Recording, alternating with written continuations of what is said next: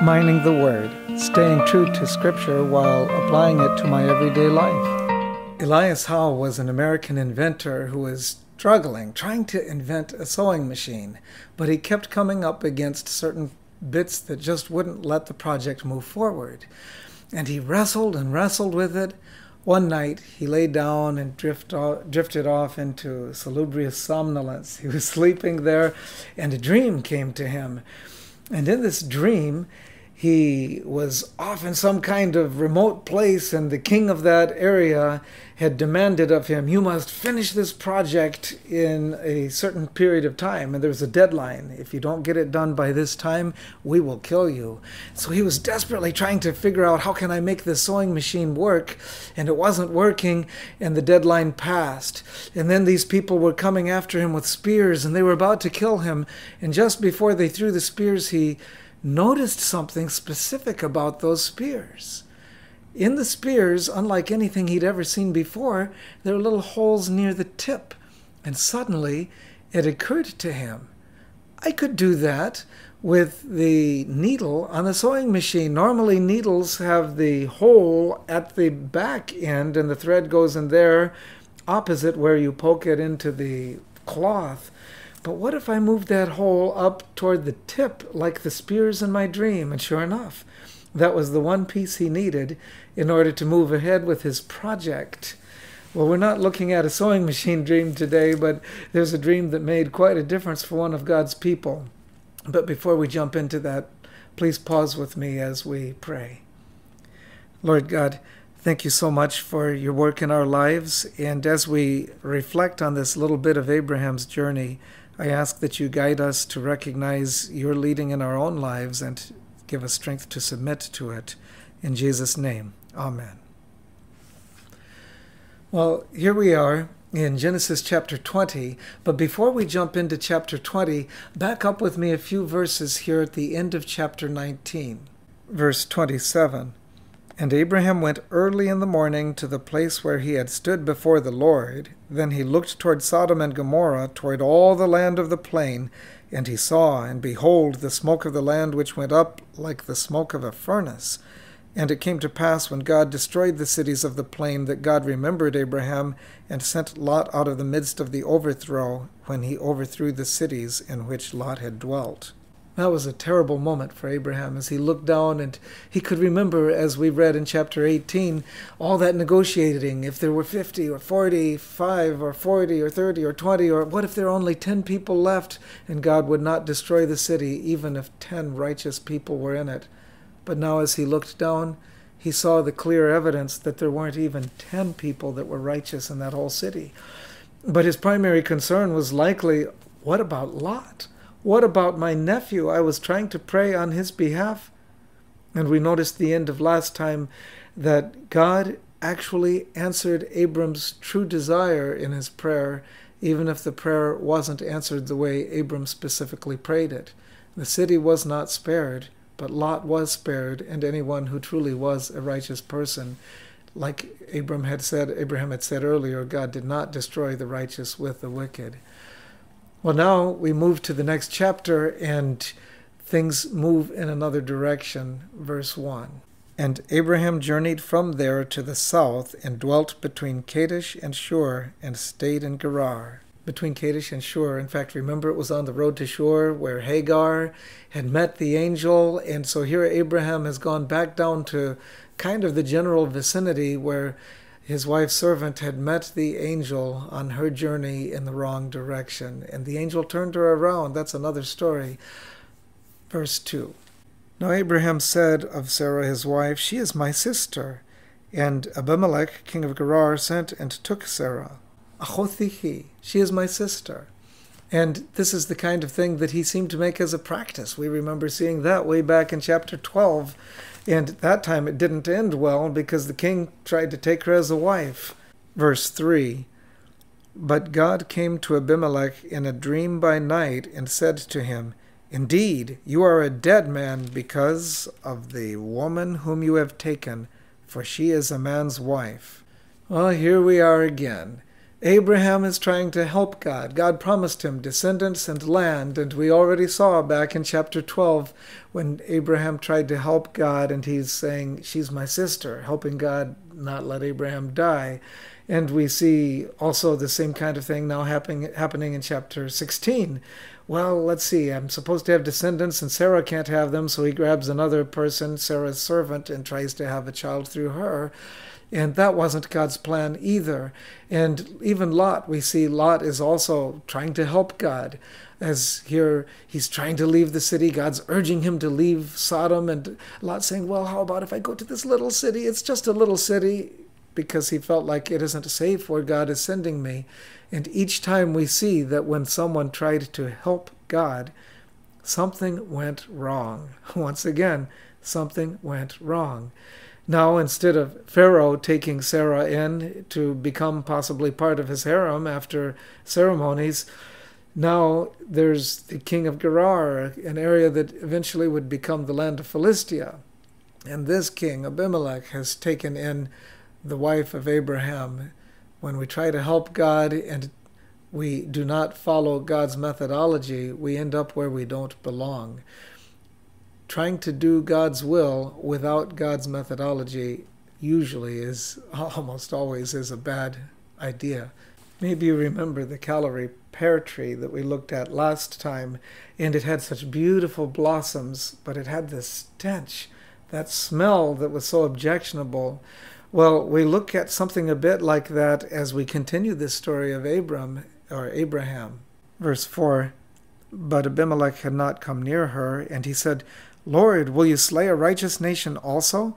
Did he not say to me, she is my sister? And she, even she herself, said, he is my brother. In the integrity of my heart and innocence of my hands I have done this. And God said to him in a dream, yes, I know that you did this in the integrity of your heart, for I also withheld you from sinning against me. Therefore I did not let you touch her. Those words of God to this pagan king give me encouragement. He said, I held you back from sinning. And that king didn't even ask to have God hold him back from sinning. And God was doing that as a way of protecting Abraham and Sarah. But just think of the power of that. If he would do that for a pagan king, he can also do that kind of thing for us. We need to claim the power of God as we wrestle with the power of the enemy. God can hold us back from sinning.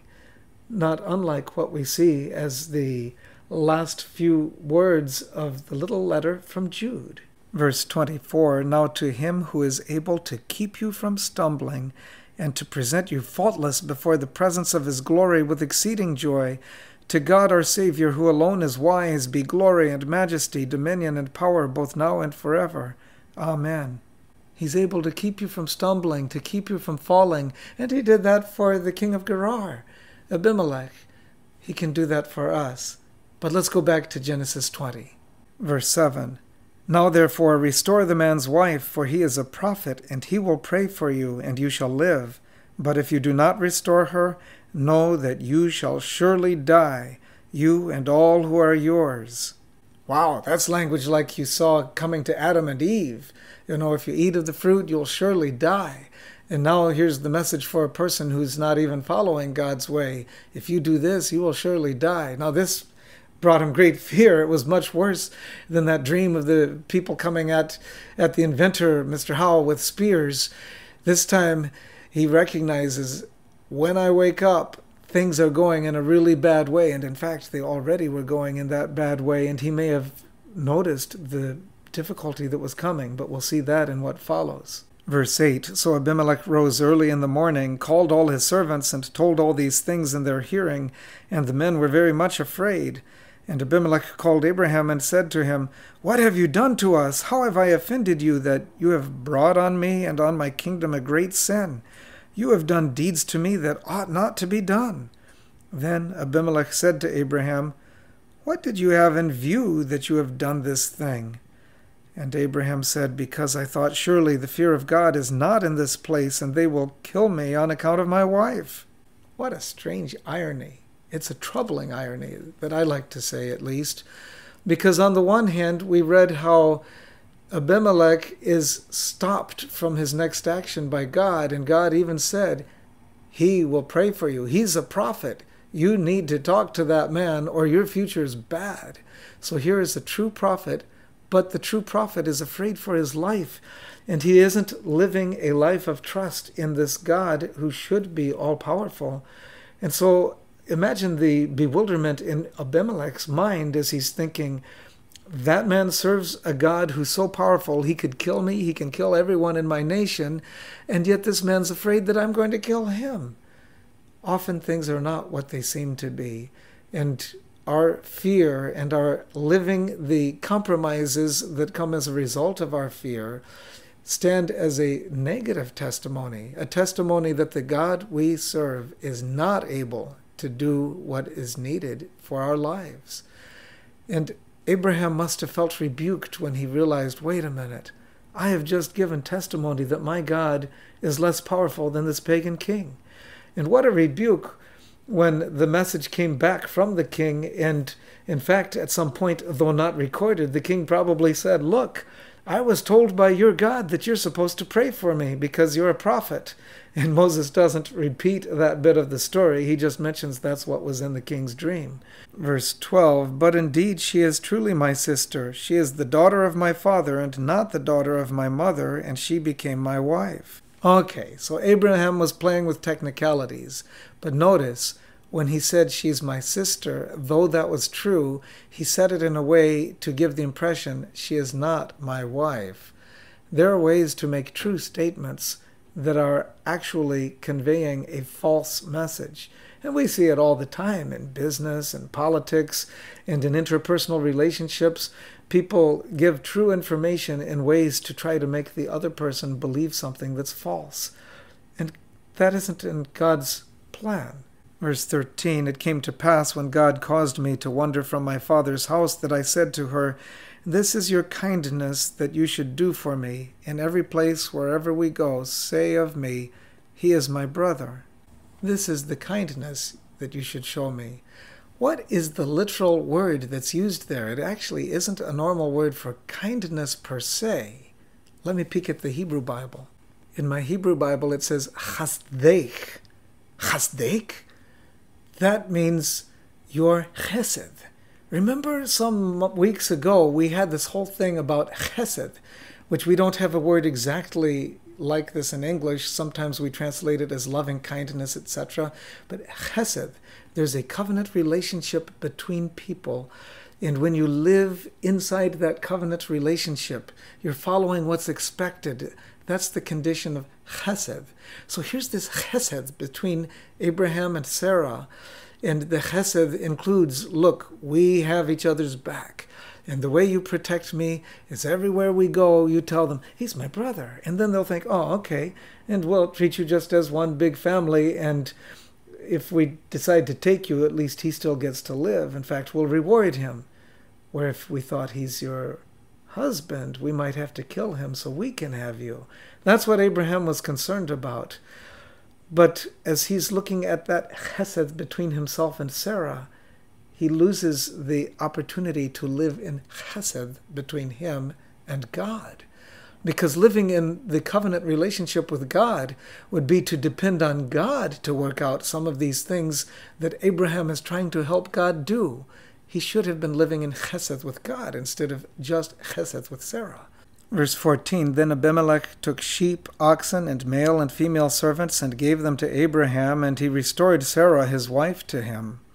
And Abimelech said, see, my land is before you, dwell where it pleases you. Then to Sarah he said, behold, I have given your brother 1,000 pieces of silver. Indeed, this vindicates you before all who are with you, and before everybody. Thus she was rebuked. What does it really say when he says this will vindicate you? Vindicate? Again, I'll peek at my Hebrew Bible. In my Hebrew Bible, that word or two words are kasuth enayim. What do you mean kasuth enayim? That's a covering of the eyes. That vindication or covering of the eyes, this is almost like saying, look, he's your husband. Well, cover those eyes that get you in trouble, and we see the intense beauty and we want to take you, but you need to make sure that you belong to him. You don't belong to other people who may want you. Something like that, or perhaps it even had to do with the way that people in Arab lands often would wear the dowry as coins with little holes drilled into them over there around their faces by their eyes. But whatever the case, this is a covering of the eyes. He's saying it in a way that she recognizes, you guys messed up, and I took a lot of heat for this, and I'm giving you a lot of money and all these advantages because I want your God not to be coming to deal with me. I was living according to what I thought was right. Implication, were you? Or were you actually not living according to what your God would want you to live like? Verse 17. So Abraham prayed to God, and God healed Abimelech, his wife, and his female servants. Then they bore children, for the Lord had closed up all the wombs of the house of Abimelech because of Sarah, Abraham's wife. Wait a minute. Did you see the way that God healed? God healed them, but the way that they were harmed at this point was the snuffing out of any offspring in the future, because there would be no more births. They were barren. And Abraham prayed, and now they could have children again. So there's a bit of time going on for them to realize, oh, now we can get pregnant again. But notice the detail. All these years that have rolled by, Abraham has been waiting for that promise for his own family. He wants his wife to have a child. They desperately want to have that child that God has promised them. But there's no pregnancy. There's no child coming except the substitute from trying to help God by using Hagar to give birth to a child. And so he tries this and tries that, so many things, but then he simply prays. And the other people have that prayer answered. They get to have babies. And Abraham himself doesn't get to have a baby through Sarah. That must have really given him a strange understanding. In fact, I would call that the second irony. Because in the first irony, we noted that here he's God's prophet. He's the one connected with the God who has all power, the one who created the universe.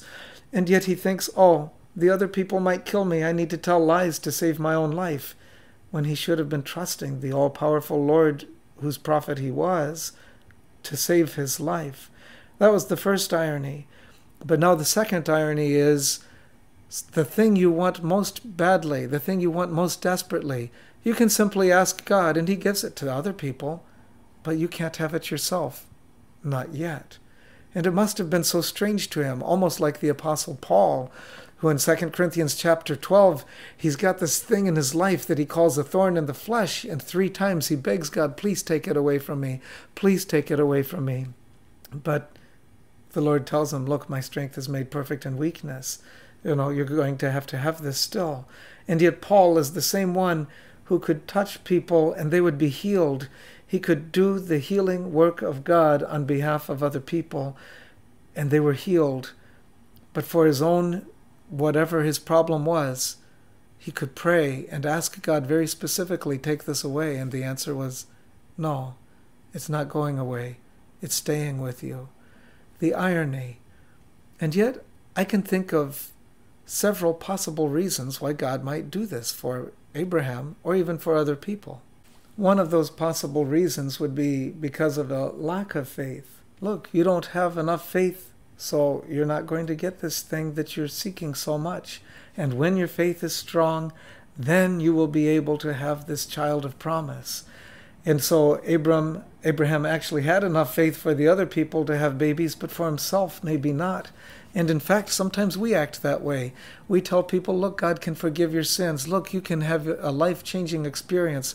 God can take away these things that don't belong in your life. And then we feel like, oh, I'm struggling and I can't get away from it myself. And perhaps the lack of faith was the reason for Abraham here. But another reason can be to strengthen his faith.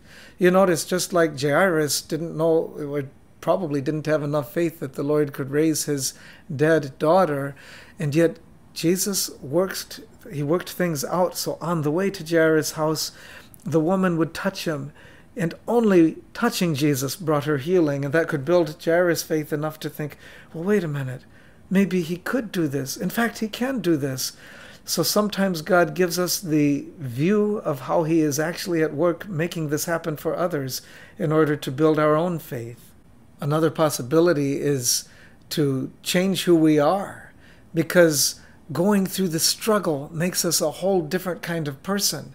And missing the struggle could cause us to miss that opportunity to set down some things that don't belong, or to develop the confidence. Without the struggle, it's too light, too easy. But with the struggle, we remember, we lean on him. And that's kind of a fourth thing, where it could be developing that dependence, that full surrender. You cannot do this on your own. You need my power in your life.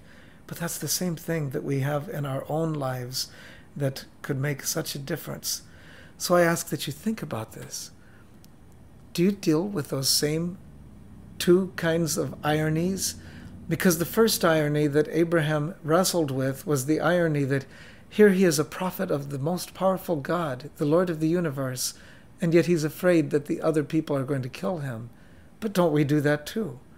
All kinds of ways in which we feel like I've got to engineer things in order to help God's plan come about.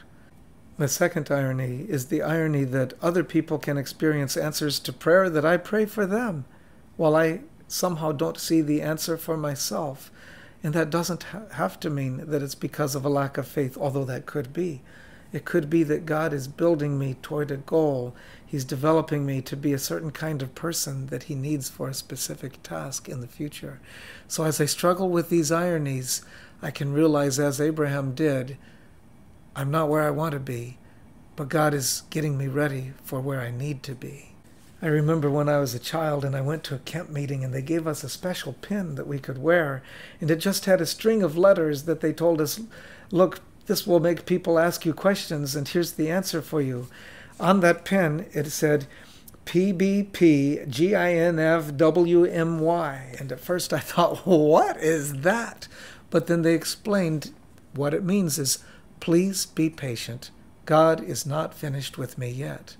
That was true of Abraham. That can be true for you.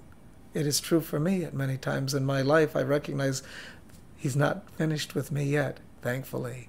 There's more transformation in my future. Let's pause to pray.